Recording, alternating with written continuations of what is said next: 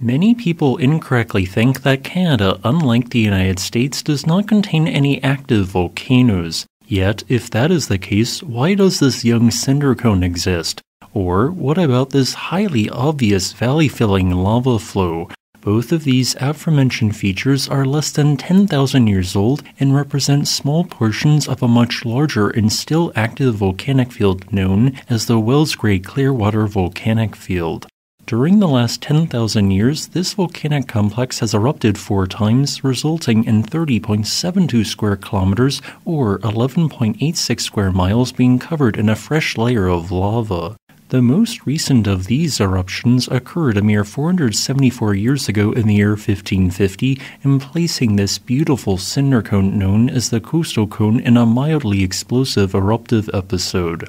Yet, as shown by the presence of the absolutely stunning Helmeken Falls, the 4th tallest waterfall in Canada, which cuts right through several layers of thick basaltic lava flows in place between 200,000 and 25,000 years ago, this volcanic field has been active for a fairly long time. In fact, volcanism has been intermittently ongoing in this very spot for well over 3 million years.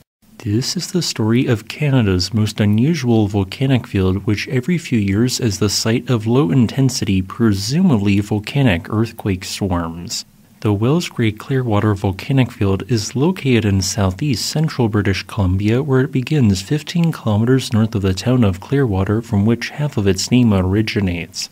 This volcanic field consists of several dozen monogenetic vents, meaning they erupt once and then never erupt again, spread across an area of 1,720 square kilometers. A disproportionate number of these vents were originally located in or at the edge of prior valleys which existed, suggesting that they can owe their existence to an extensional environment that allows mantle material to upwell and intrude through faults which naturally mark the edges of valleys, occasionally erupting onto the surface. Some papers even consider this field to be an extension of the more massive Chilcotin basalts, but whether or not this is correct, their origins are quite similar. The vast majority of vents in this field formed underneath glaciers and are thus great examples of subglacial volcanoes. More than 250,000-year-old vents such as McLeod Hill, Gouge Hill, and Mosquito Mound represent highly eroded toyas which originally had a flat top at their summit with steep slopes surrounding them. These flat tops can still be somewhat seen today, but hundreds of thousands of years of repeated glaciations and glacial floods have greatly smoothed their appearance. McLeod Hill in particular is quite interesting as it seemingly erupted during a brief colder interval 1 million years before the Pleistocene Ice Age began, forming during a narrow window when the planet temporarily experienced Ice Age-like temperatures. This means that McLeod Hill was glaciated dozens of times, including 3.25 million years ago. There is also another type of subglacial vent known as a subglacial mound, which is essentially a toya that only underwent the first of 3 stages necessary in its formation, with one example being Pyramid Mountain.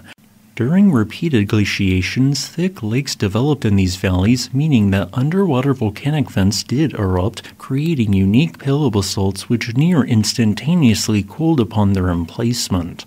The first of 4 Holocene eruptions occurred once glaciers retreated in 8000 BCE, forming the Spanish Lake cinder cone and 3 Mars, the latter of which formed in highly explosive eruptions. The Dragon Cone formed next in 5610 BCE, erupting on the ridge of a glacially carved valley with lava flowing into the valley below and traveling up to 19 kilometers away. Around 1000 BCE, the 3 cones of the Flour Mill Cones formed in a moderately explosive eruption, resulting in the emplacement of an 11.1 square kilometer lava flow. The most recent eruption occurred at the Coastal Cone in the year 1550, creating an eastward traveling lava flow along with the 176-meter or 577-foot tall cinder cone. The eruptive rate of the Wells Gray-Clearwater Volcanic Field appears to be highly variable, but in the last 20,000 years has erupted an average of once every 2,500 years, which is part of the reason I personally classify this complex as a moderate threat volcano. As a final note, I would like to thank my new patron Miriam Folkingham for supporting this channel.